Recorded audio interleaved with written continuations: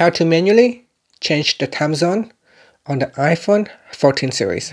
First, let's go back to the home screen by swiping up at the bottom of the screen. And on the home screen, tap on Settings.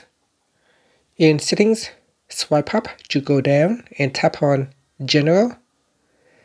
Next, tap on Date and Time. Then we tap on the Set Automatically button to switch it off. Once it is switched off, then tap on Time Zone. In here, key in the city that you want to use or the time zone that you want to use. So say San Jose.